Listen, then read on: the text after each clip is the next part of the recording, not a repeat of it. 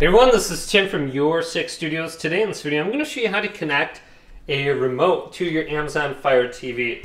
So maybe you've been having some issues or something like that, and you bought a new remote. Well, the first thing you want to do is turn off your TV. So I'm going to switch this off. Then, what we want to do is go to the remote, and we want to press the back button, the left button, and the menu button. So let's press all three of these at the same time and hold it down for 12 seconds. 1, 2, 3, 4, 5, 6, 7, 8, 9, 10, 11, and finally 12. There's not going to be any kind of like light blinking or anything like that. You're just going to have to know it got reset. Now we can take out the batteries from this. Sometimes the battery is the issue. So I'm just going to take out the batteries.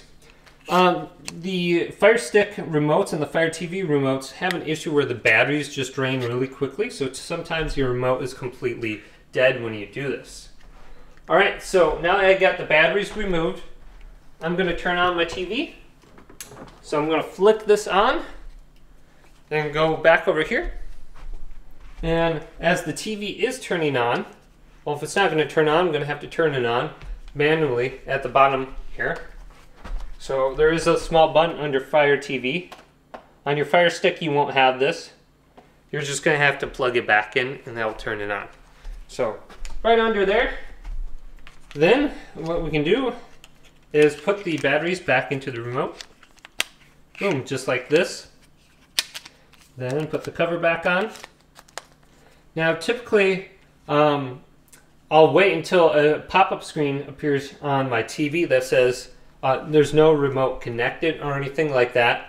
And that is when my remote will typically start working. And then I should be able to just reconnect it with the on-screen instructions.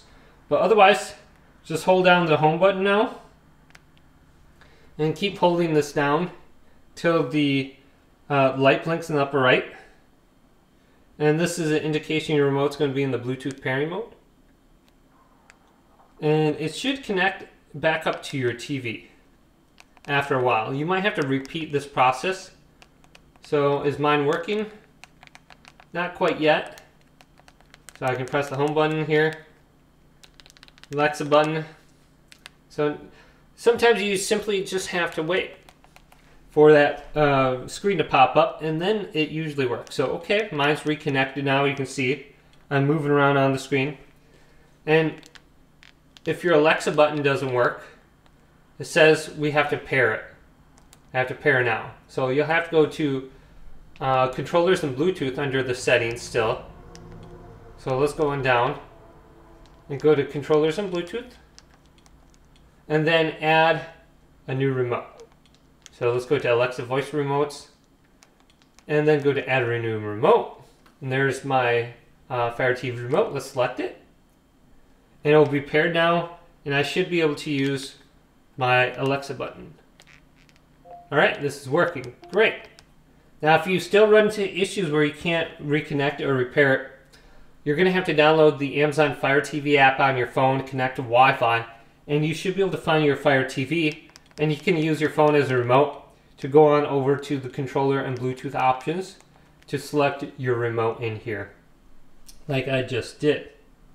So very easy to do.